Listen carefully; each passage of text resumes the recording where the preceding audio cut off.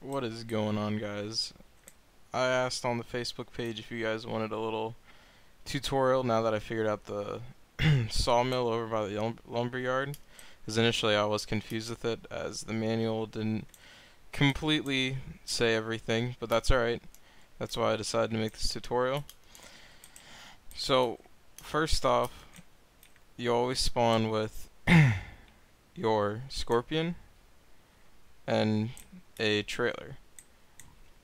Now I sold the default trailer and I got a modded one, of course, with the auto load feature. So I went, cut a bunch of trees down, brought them over, and then initially I came over to the grapple over here because in the manual it says something about putting them into the cell area over here, and then they will be automatically sold as wood chips. When that might be true slowly over time, but it's, to me personally, was a little bit misleading. So I put all of my logs in here, and then I was confused about why I wasn't getting any money. As you can see now, I'm not getting any money, but of course I didn't put any logs in there. Let's see if we cut up this one, then I can just show you real quick.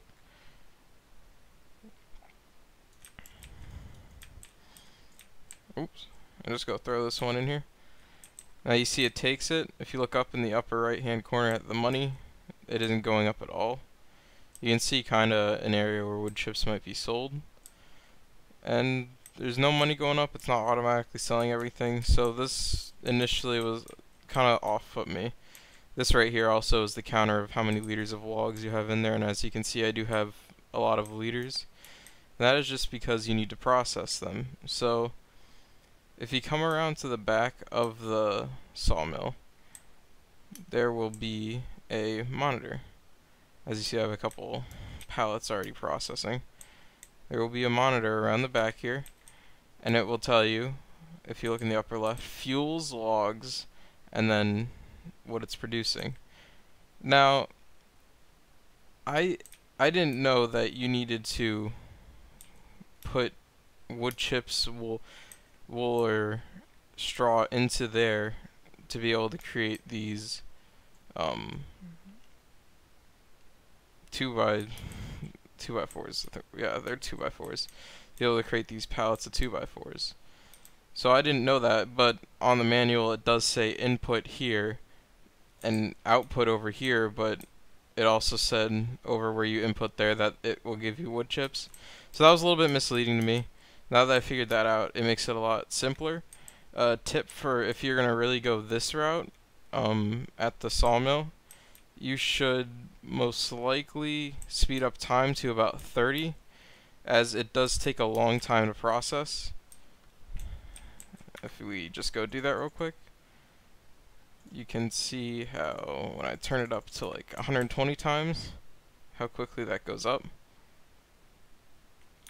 So it really does help to put the time up if you're serious about getting a lot of output over here. Now when you come over to the wood chipper over here, the big wood chipper, it's like the sawmill in that you have to wait for it to process. Now, right now I have 160,000 liters of logs, which you just come up to this ramp and dump up in here. Or, in my case, I just auto-loaded them in here because it's a big map, got a lot of things to do, you know. So you come over here, and as you can see, there's a wood chip and a logs. And then you can set it to manual charging, or if you hit R, it will make it automatic. And it looks like the trailer isn't on it, otherwise it would be emptying into the trailer. So that also takes a lot of time to process. As you can see now, it's starting to go up very slowly. If you saw, yep, there it goes, it flashed again.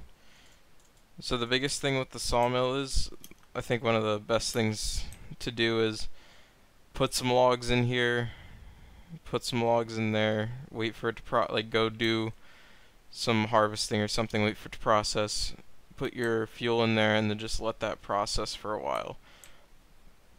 Now another thing that the manual didn't mention was this pit over here where the wood chips were. That is also a wood chip sell point, which is very handy to have because like I said, the manual didn't point it out exactly. So over here, if you bring over wood chips, it is indeed a sell area. That can seem kind of obvious, but I wasn't sure until I tried it, and it happened to work. So that's very nice to know if you need a little cash boost. And because the sawmill is so slow, you could probably sell a lot of the wood chips that you put into the chipper over there before needing fuel again. Because I had this running for the first pallet for 20 minutes on 60 times, and a little bit of the second pallet, and then I was on here for 6 hours real time just doing other work, and it's barely produced much of anything. Alright guys, I hope this little tutorial of the basic logging area has helped you, and if I figure out anything else on the map that might be a little bit misleading through the manual, I will probably make another tutorial, bring it up to attention maybe in the Facebook group. So yeah guys, see you next time.